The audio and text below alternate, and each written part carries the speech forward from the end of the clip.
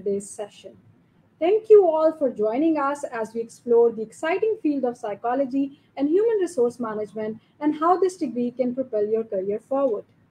In today's dynamic workplace, understanding human behavior and effectively managing human resource is critical for organizational success. Today, we'll dive into the realm of psychology and human resource management and discuss the benefits and opportunities that an MS degree in this field can offer.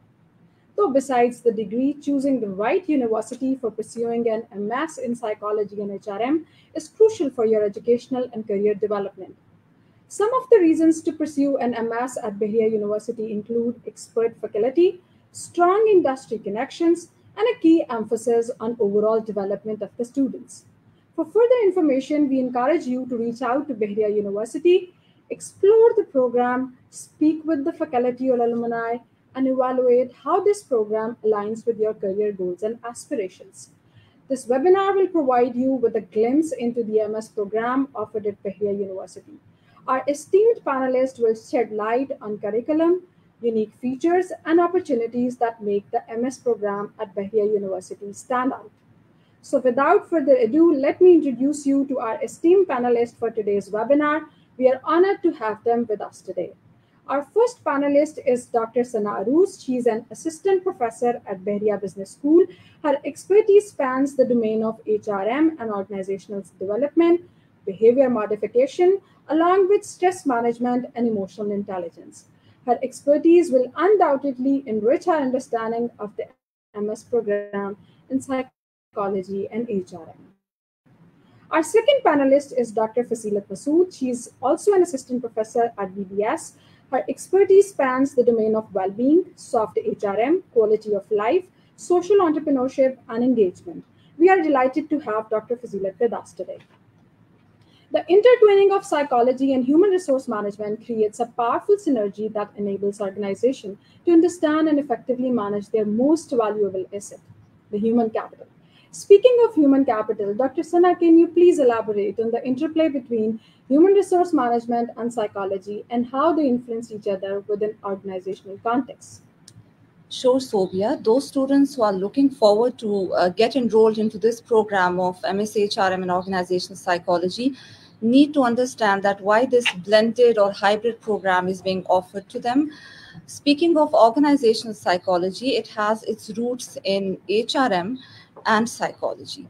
So those HR personnel who are working in the corporate world as a practitioner, they are actually, their job is to manage people. And you won't be able to manage your people effectively and optimize their human behavior unless and until you do not understand how the human mind operates. So I can explain this with a very simple example. We have different functions of HRM, which we very commonly understand, just like the recruitment process, training and development, performance management, reward. These are all of the functions which HRM typically does in any progressive organization. But how do they work? What is the psychological mechanism behind that? So for that, I would share one example, a very simple example of a recruitment process. Speaking of recruitment process actually is a simple process of hiring people. It is not as simple as we believe.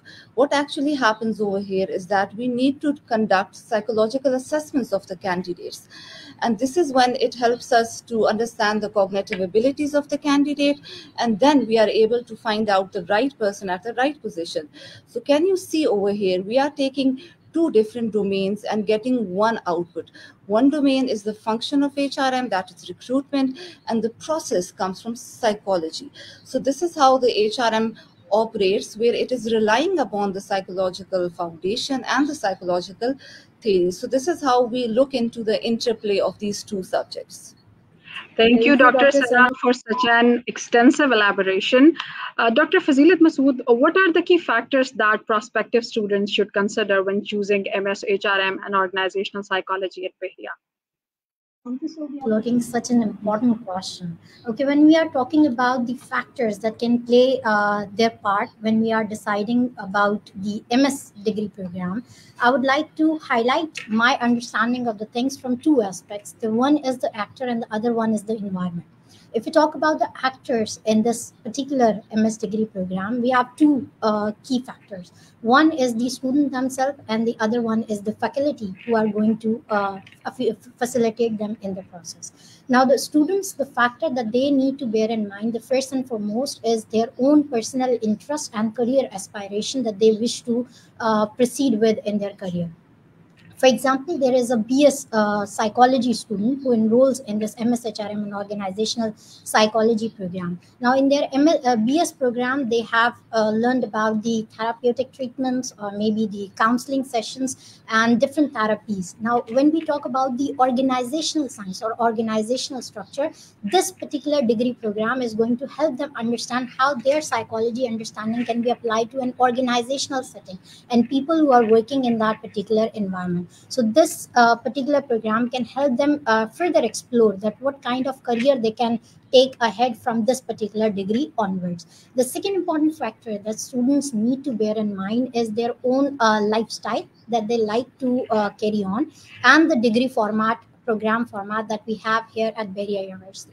Normally, when we see the intake of students in this particular program, the students that are coming for induction in this program, they come from either they have full-time job, or they are managing their own business, they are working part-time, or they have full-time family responsibility.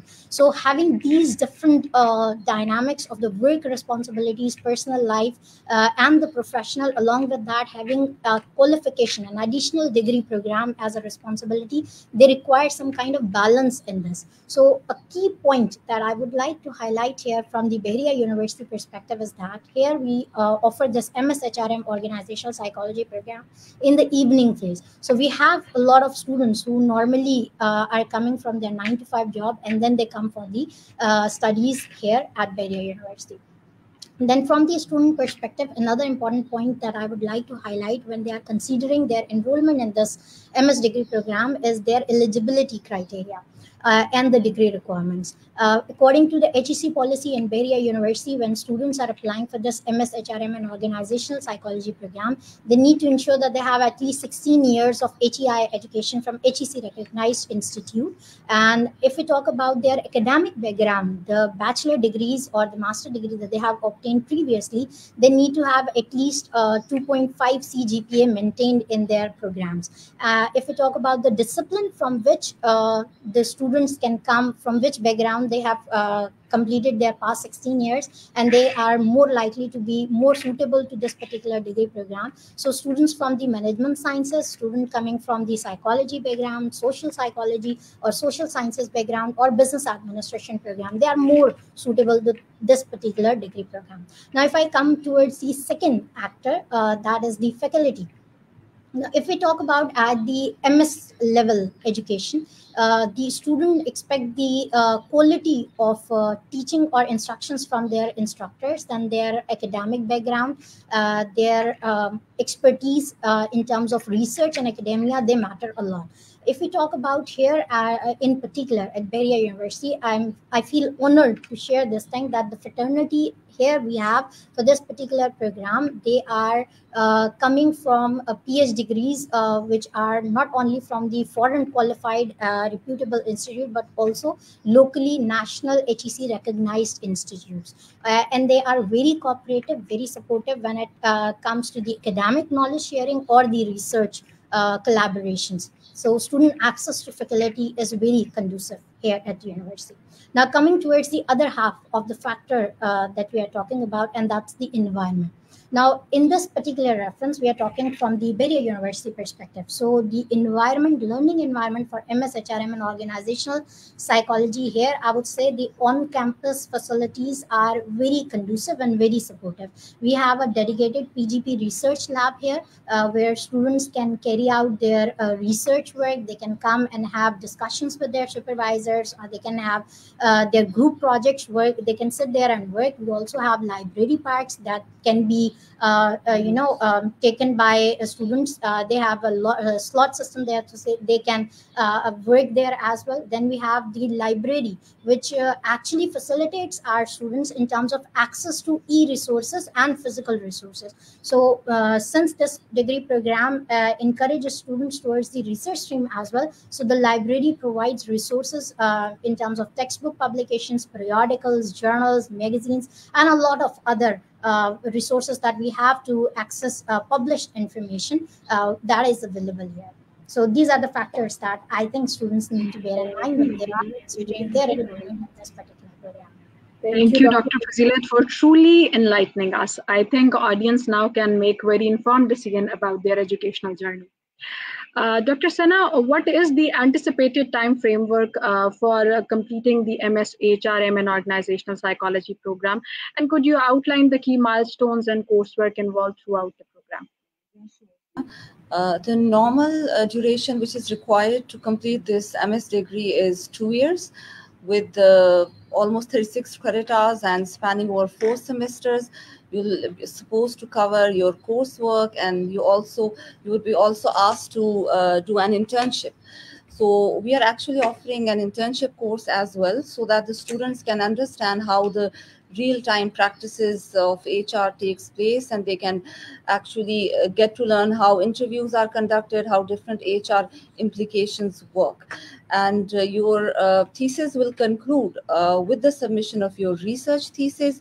And for that, we offer a course which is called Research Methods, and where we try to give students insight into how you are able to analyze the research problems in the society and how you can collect data. We also offer different practices of softwares through which you can do some data analysis, so that can eventually happen and you can eventually complete your thesis with that. So to cut it short, we have 2 years to complete this degree.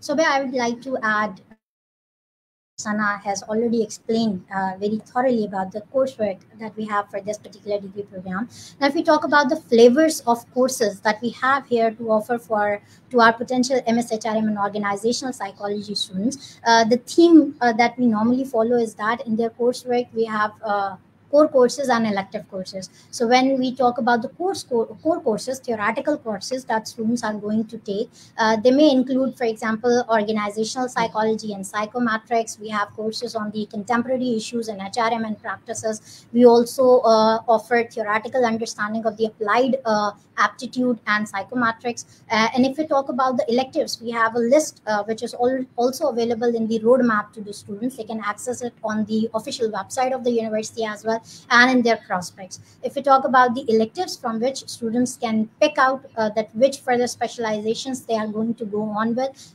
they include, for example, seminars in the organizational development, leadership issues in organizations, and we also have elective courses on the employment laws and labor issues as well. Okay, if we sum up, then the MS, HRM, and Organizational Psychology is indeed a comprehensive course which cater the students from diverse backgrounds. Dr. Sana, knowing about the financial consideration associated with the MS program will help the audience to make informed decisions about financial planning and to explore any available scholarships or financial aid options. On average, how much investment is required for MS, HRM, and Organizational Psychology program? And are there any scholarships or financial assistance programs available for the students? Important question for students to understand that what is going to be the fee structure for us. We at Bahria University are very much cognizant of the fact of the economy and the inflation which is going on.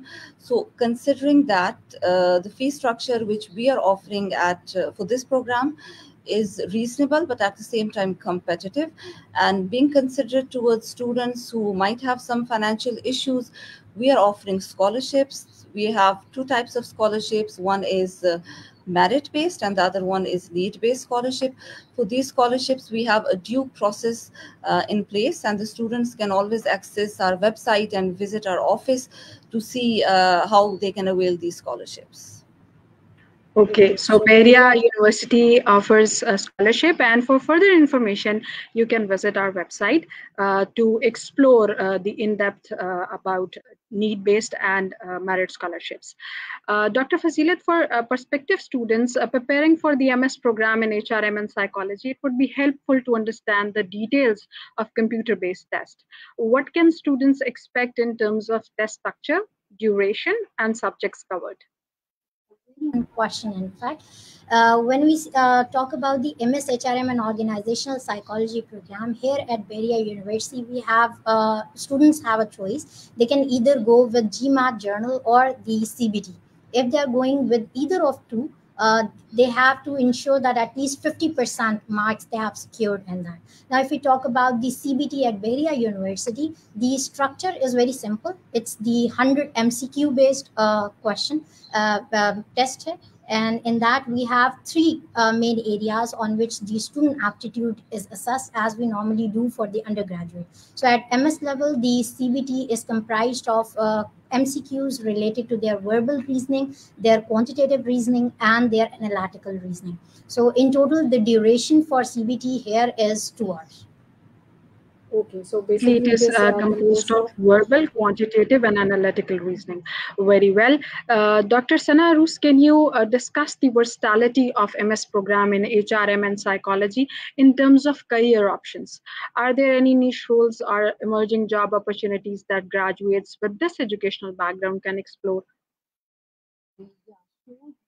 Questions which is often asked from us as being part of this academic program, because most of the students, we feel that they're confused and they want to know where my jobs are. So for that, there's a very simple way to understand that after I pursue this degree, or what are the career options. So we have very viable career options after you pursue this degree.